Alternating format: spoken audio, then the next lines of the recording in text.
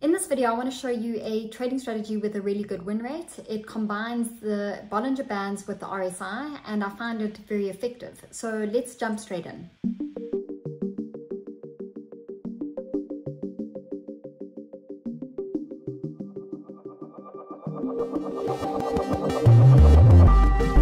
Before we get started, I just want to make you aware that forex trading is risky and most traders lose money. This video is for educational purposes only, and all charts displayed are historical and nothing discussed here should be taken as trading advice. Hey, I'm Ali from FX Scouts. In this video, I want to show you a very effective trading strategy that uses both Bollinger Bands and the RSI. I really like this trading strategy because it uses a confluence of factors, which means it uses many different factors to confirm the entry signal. So the first step in this trading strategy is to set up your Bollinger Bands. Now I'm using TradingView, so I click on the indicators tab and type in Bollinger Bands, and the default settings that TradingView provides are good, but we want to change them for this particular strategy. So I go to the length section and I change the value to 30. This makes the simple moving average take the average of the last 30 period. Then you make sure that the standard deviation is set to 2, and this is the default setting, so you won't generally have to fiddle with this. What it does is it makes sure that 95% of the price action falls between the two bands.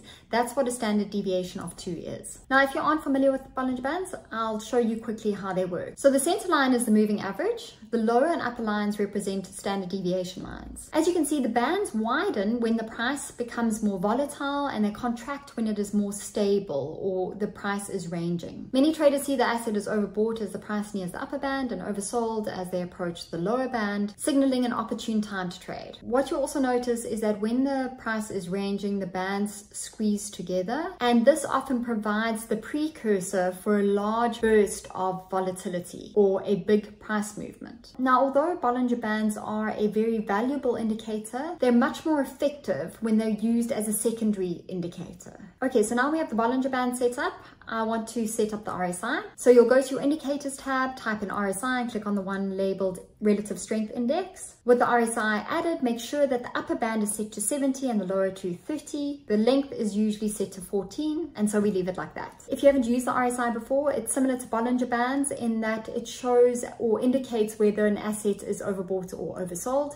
So if the line is above 70, it's overbought. If it's below 30, it's considered oversold. And like Bollinger Bands, the RSI is not very effective on its own. i.e., if you buy when it looks oversold or sell when it looks overbought, you're likely going to be trading on false signals. So now that you've set up the RSI and the Bollinger Bands, it's time to use them together. Now, this strategy is centered around the concept of mean reversion. Mean refers to the average and reversion means returning to. So mean reversion then means returning to the average. And this is what we're aiming for in this trading strategy. So for example, in most cases, if there's an extreme price movement in one direction, whether up or down, we can predict that the price will return to the average, the moving average. So if the price goes above the upper band of the Bollinger Bands, we want to enter a short trade, and if the price goes below the Bollinger Band, we want to enter a long trade. Simple enough, right? Well, if you did this on its own, it probably wouldn't work too well, and you'd probably come across a lot of false signals. To solve this issue, we add another requirement. You can only enter a trade if the RSI hits an extreme value. So this means that you'll only enter a trade if the price moves below the lower Bollinger Band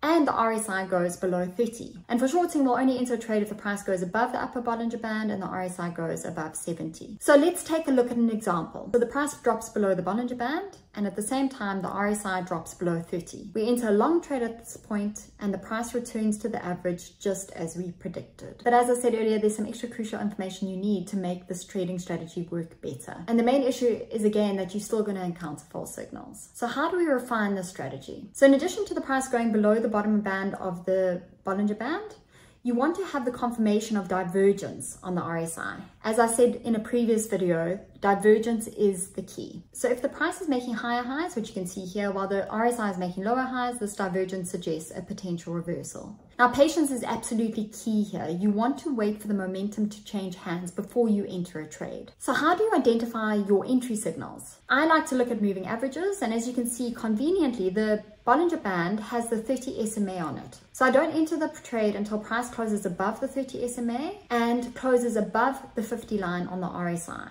Now this is a great example. So you have oversold conditions, the divergence, then price moving above the moving average and above the 50% level on the RSI. If you enter here, you'll set your stop below the recent low and your take profit at the top band of the Bollinger Bands. And there you have it. Now I want to show you a short example. So as you can see here, this is the USD JPY hourly charts, and here we see the price move to the top Bollinger Band.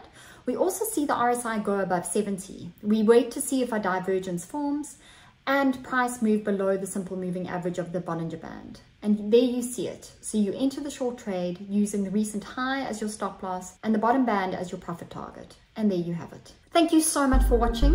If you have any questions about any of the indicators we used or any other trading strategy questions, please don't hesitate to contact us. Our website is fxscouts.com. And as always, please remember to subscribe and like. It means that we can continue our momentum of creating very useful trading strategy videos and educational videos about Forex trading in general.